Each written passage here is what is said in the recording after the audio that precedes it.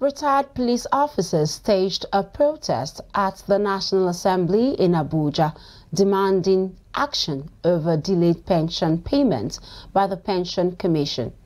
The retirees also called for their removal from the contributory pension scheme. Our correspondent, Osum Raphael, now brings us the reports.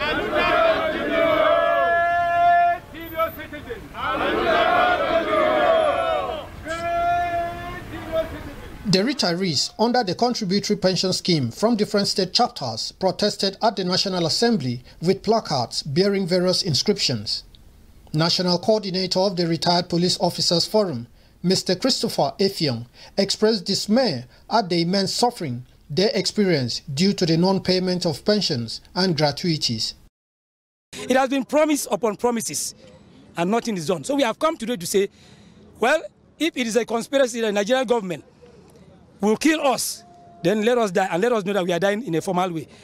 Not just behaving as if we don't know what is happening to us.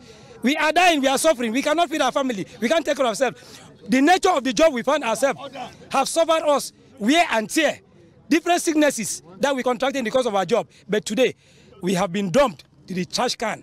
So please, let our children in the National Assembly do us the favor, let them help us. Harmonize our bill and send it to Mr. President so that we exit it.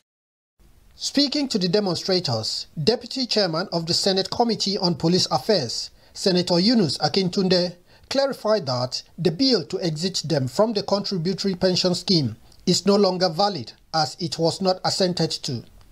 It's still in process, and I told you when I was talking that it has to do with figures and numbers, and I won't talk more than that. You should understand what I mean. You have to put things together. You can't just come up and say, this is it, the financial implication. But what they're asking for is their right. It's not a favor. And I'm sure with their support, we can get it through. Senator Akintunde implored the protesters to identify representatives that will take part in the joint meeting to create a link between the National Assembly and the retirees. This, he said, will ensure they are well informed about the steps being taken to address the issue. Osum Raphael, ADBN News.